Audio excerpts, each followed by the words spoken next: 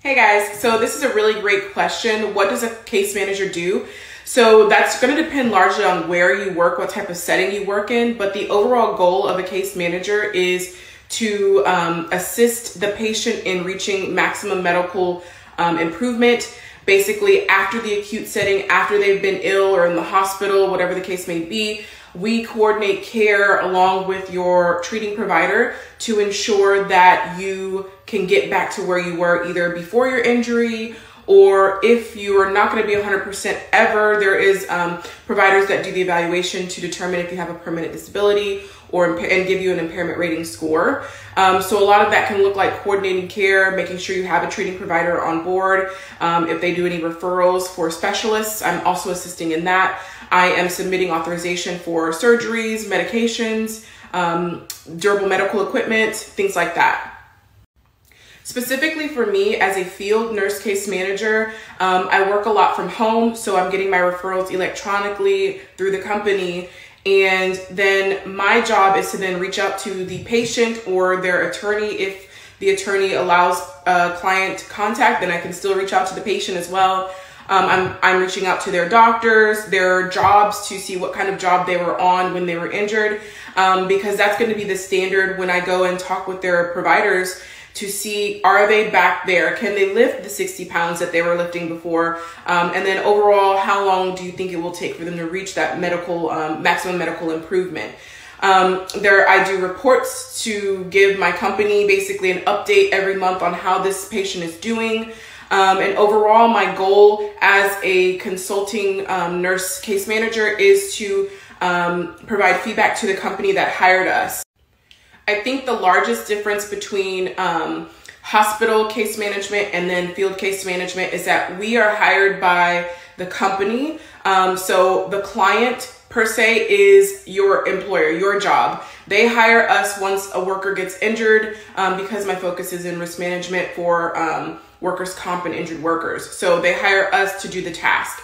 Overall, like for instance, when the case is closed, meaning the patient has reached their medical maximum medical improvement, they're back to work, there's no restrictions, things like that, I do a financial report at the end of the claim. And basically, I'm showing the company who hired us how we were able to save money either by using in-network providers, in-network DME accommodations, all kinds of things like that, MRIs that could have cost $1,000 more somewhere.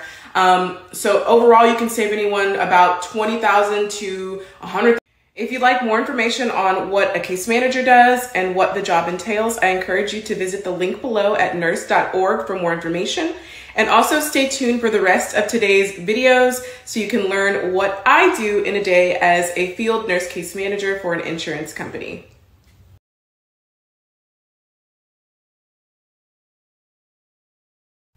So the short answer to this is no, there's not a lot of paperwork involved in my job. And that's largely due to the fact that it's pretty much all online, electronically done. Any faxes I get to my email. That is all set up once you get hired on. The company that I work for sent me some screens, desktops, a computer, laptop, everything I needed to get started, and getting a phone number, a fax number, all of that was built into the hiring process. So there is no actual paperwork per se that I have to keep on me personally. However, because this job is so autonomous, meaning that there is really no overhead, my manager's in a different state, I'm the only Houston asset, my mentor is actually in Dallas. So it behooves you sometimes to keep some paperwork, especially when you're first starting out. So even though I said that there wasn't a lot of paperwork involved in my job, I did want to mention what paperwork I keep. It's very simple. I usually have 3 sheets of paper for each client or patient that I have for my caseload. And I usually start these sheets as soon as I get the referral so that I can have all of the information on file. So I have their name, claim number, the date of their injury, their date of birth, their adjuster. We call them resolution managers in the insurance world. And then IW stands for injured workers. So their phone number and contact information. I'll usually write their email address up here, whatever pertinent information I have. A lot of these guys retain attorneys or lawyers because they are injured at work. And so I have to reach out to their attorneys, and I'll usually be either emailing their attorneys to ask for permission to talk to the injured worker. Most of them say no. And in that case, I am talking directly with the attorney. I also list the contact for employers. So that might be their direct manager, but usually it's HR, someone who's heavily involved with risk management and health and safety of the job. I get the title of the injured worker's job so that I know what kind of work they're doing. I get the job description so I know what physical recommendations and requirements are a part of their job. And then I also get their medical information. So that's their doctor, like their treating provider. In the state of Texas, you're required to have a treating provider if you are under workers' comp, and those are usually found in urgent cares. And then any specialist they're referred to. A lot of these guys have fractures and things like that that require orthopedics. A lot of them, I have a lot of PTSD. I work with a lot of people that work overseas. So a lot of them have specialists. And then a lot of the time when I go on these doctor's appointment visits, there's a fee, usually ranging from about $50 to $100 per visit. And then any medical records from like the hospital. So the next bit of paperwork that I keep, this next sheet is called the initial interview questions. Once again, this I tailored over time working here. And this is what I reach out to the client and ask right away when I get the referral. So I want to know about my patient. I want to know what happened. How are they doing medically? I get all of their medical information.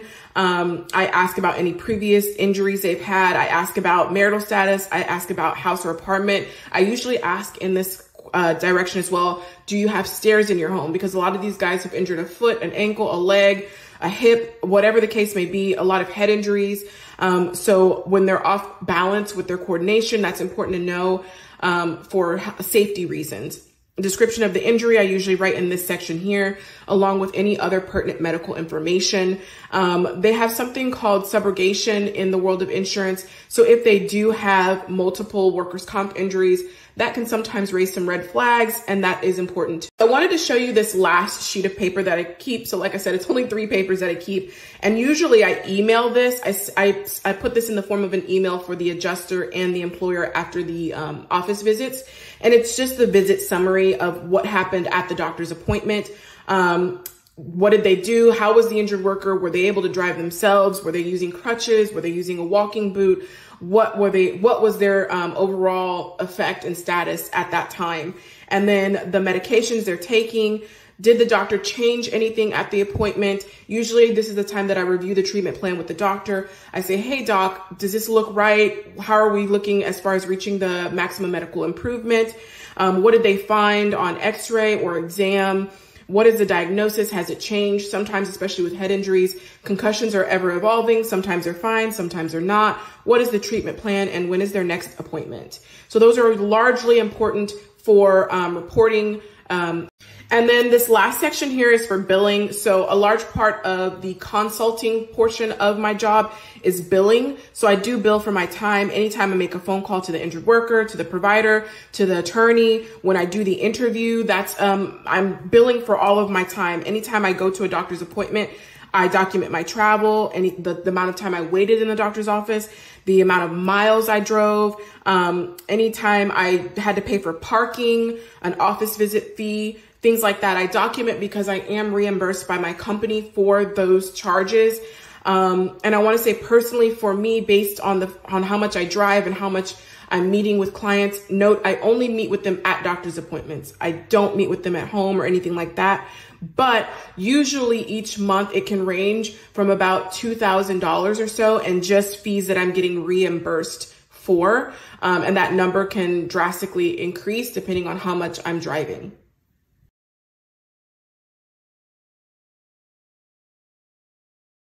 So a large part of being a case manager is organization and networking, kind of really getting the care for the patient together, whether that be with a specialist or a hospital or a physician, whatever the case may be. So no, you don't need a specific certification. There are certifications that you can get like once you are a case manager, but other than having a nursing degree and the type of job or the job that you get will determine, like, do they want you to have a bachelor's degree or a master's degree, but there is no specific program that you have to have for case management.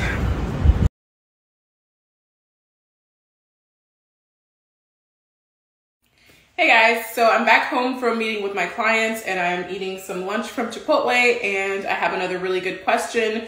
How did you get started as a case manager? So I really wasn't looking specifically for case management when I got the job. Last year I was finishing up my travel nursing assignment and I knew I needed something a little bit more steady while I continue and finish out FNP or nurse practitioner school. And also something that allowed me to be there for my kids, which I really needed and still need. So I looked for some consulting jobs and I knew I wanted it to relate to nursing. So I think I went on Indeed, and that was the easiest and best way, and reached out to an insurance company. I did view their requirements for the job, and I think there was a 5-year experience part of that. And obviously I haven't been doing case management for 5 years, but I do have a lot of experience in orthopedic care even before I started working as a registered nurse. And I think that helps tremendously with what I'm doing now. So that would be a tip that I have for anyone who's looking to go into the field, which I got quite a few questions about that. So I'll go into that for the next part of this segment, but for right now, that's how I got started. I searched for a job that I knew had some of the requirements that I was looking for, more steady, the type of pay that I wanted, and the type of hours that I wanted to work, so that I could finish nurse practitioner school and take care of my kids and still do something that I found enjoyable that was not in the hospital. So this is a really good question. As an LPN to RN, how can I make myself more marketable as a new grad case manager? I have a couple of questions like this that pertain to being a new grad and becoming a case manager. Now, if you're an LPN to RN and you have some years of experience as an LPN or LVN, then I would definitely say you still have an excellent chance of becoming a case manager because you have some experience in nursing. If you are fresh out of nursing school and you've never been a nurse, never done any of the nursing stuff, I would say you definitely want to get at least 1 to 2 years of real nursing experience under your belt before you attempt this type of job, because it's very complex. You have to really understand how the disease processes work, how the healthcare team works, to be able to know who to reach out to. So you really want to have some years of experience under your belt. That's the first part of this question. Okay, so the second part of this question says, how can I make myself more marketable as new grad case manager? So basically use the experience that you have. If you have several years of experience doing something that will pertain to the job that you are looking into, then use that to your advantage.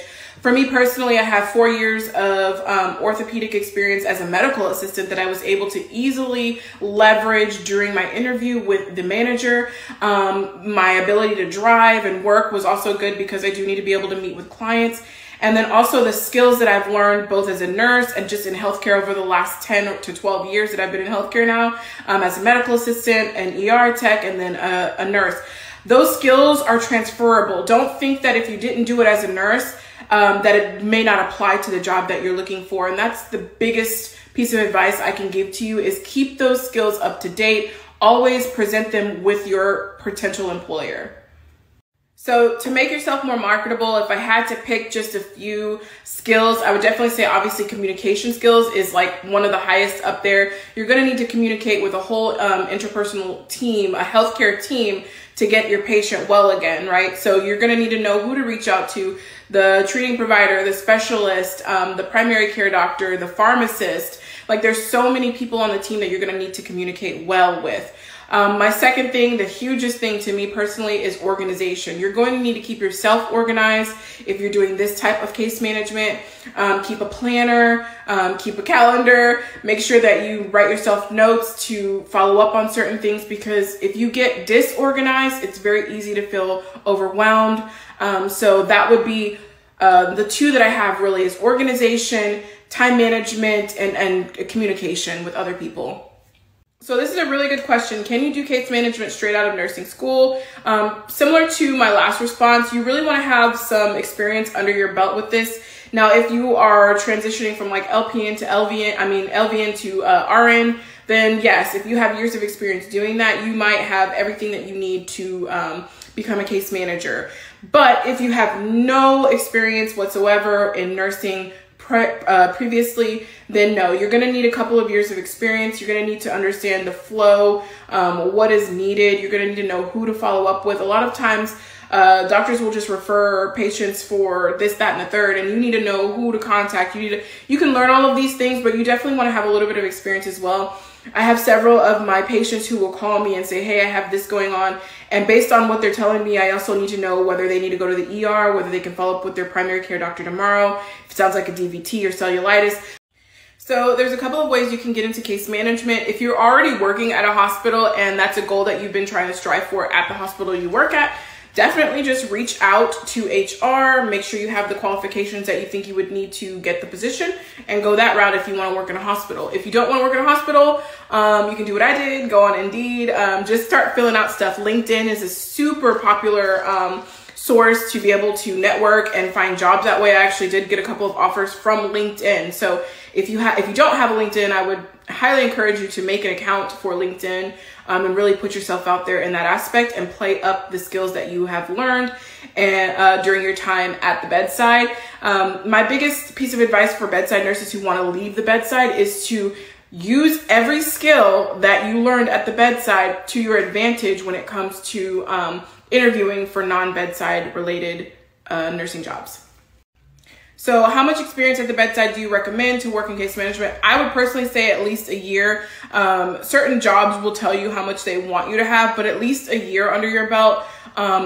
2 is preferable, but at least a year. Mind you, I had 4 years of orthopedic experience as a medical assistant, and then I also had a year of acute care in neurology for the brain, and then I still moonlight as a nurse at an urgent care. So I do have that critical care, urgent care kind of aspect as well.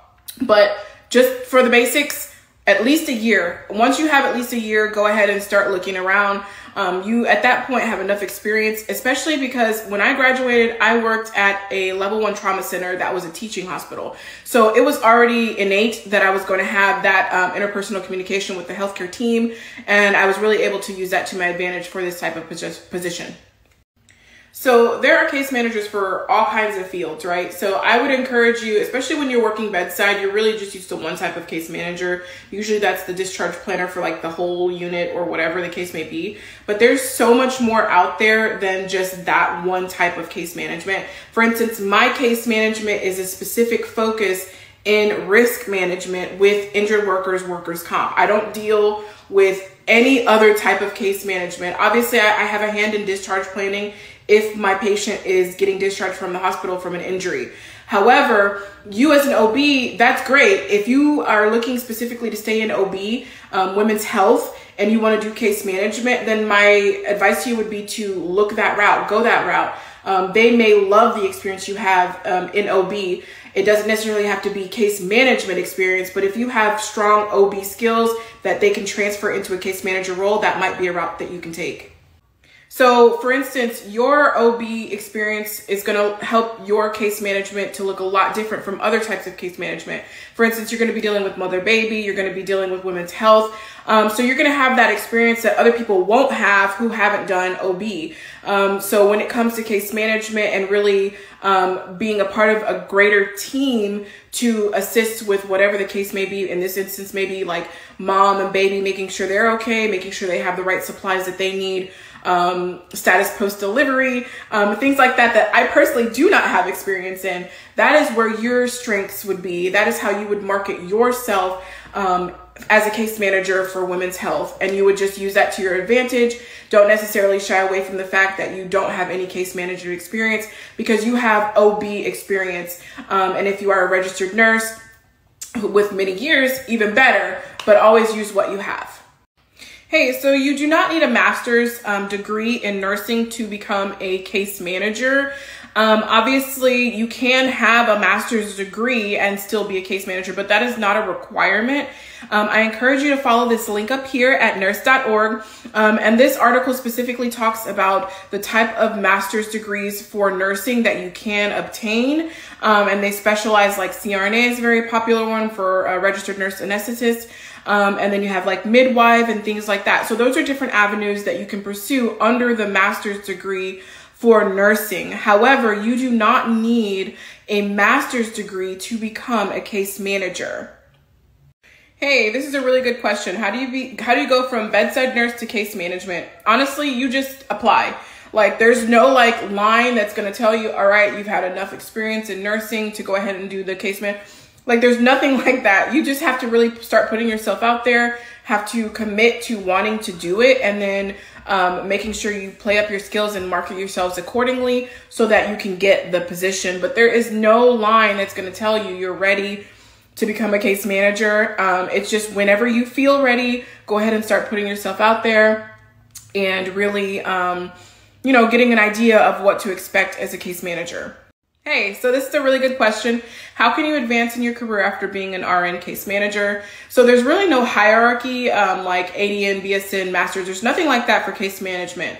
Now, once you have become a case manager and have some experience, you can usually then apply for like certifications and things that are offered to case managers. So that's one way that you can increase your education as a case manager. But usually what it is the skills that you acquire as a case manager, you then would take to you in other type of managerial positions you may want to do in the future. I know personally for myself, like I said, I am in nurse practitioner school, specifically for family nurse practitioner. And like a lot of the skills and things that I'm doing are highly, highly transferable to that type of role. I'm going to need to know how to assess and then work with a team to get my patients.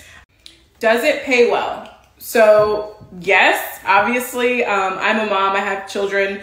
So that was a factor for me, making sure that I'm well compensated for my time, all the stress I gotta deal with now with these injured workers and doctors and stuff like that. So obviously this working for insurance, you always have to kind of expect that they usually do pay a little bit more than the average. I'm gonna go ahead and link Nurse.org one more time up here so that you guys can see what the average nurse case manager makes. I think it's important to also keep in mind that this is generalized, very generalized.